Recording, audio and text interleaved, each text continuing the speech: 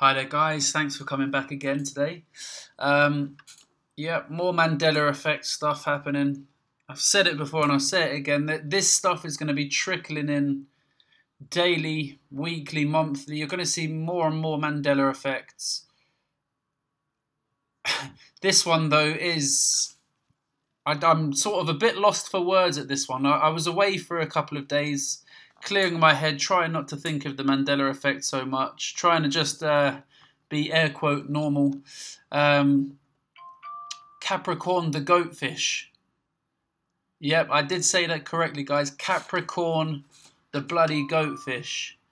I'm a Capricorn myself. I'm born in early January, so I know what a bloody Capricorn sign looks like, the zodiac symbol. And he's not a goatfish. Capricorn is a goat with hooved legs. 4 hooved legs. No living in a half shell. No mermaid tail. Nothing like that. He's not a goatfish. A goat attached to the tail of a fish. I saw another YouTuber putting this video up. And... this one has probably hit me the hardest out of all of them, purely for the fact that I am a Capricorn. I have looked into numerology and astrology before. I wouldn't say that I'm a leading authority on the subject, but I've looked into it a bit to know that this is bizarre to me, a goatfish. I've never even heard of this, and one reason why I know that for a fact is when I was reading up my characteristics on a site which I believe was called Cafe Numerology or something to that effect, and it specifically said Capricorns are very grounded creatures. I sometimes have my head in the clouds as a person, but ultimately I come back down to the ground, and I'm a pretty pragmatic person. That's why I thought this was very, very accurate when it was saying this about the goat, the Capricorn.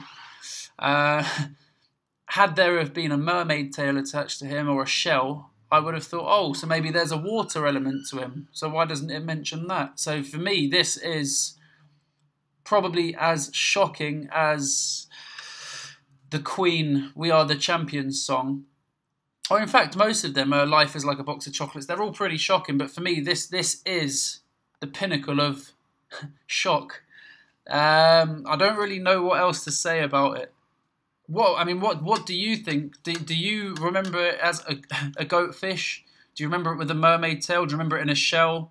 Or do you remember it as I remember it, with 4 hooved legs? This is just Google Images here. I don't know, yeah. So you see this here, this character here. You are kidding me. A mermaid goat. I've never even heard of a mermaid goat in any myths or fables or anything like that. You know, you have the, what they call centaurs, where they've half man, half horse, and they've got the little bow and arrows. Yeah, this to me, so as all I typed in on the search was Capricorn. And this is what comes up, all of these mythical looking goats with mermaid tails.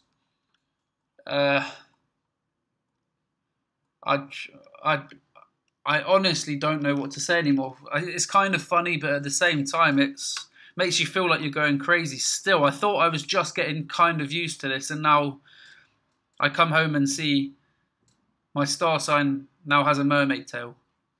That's all from me, guys. But please do comment below and let me know what you think on it if you know him this way. Cheers. Bye.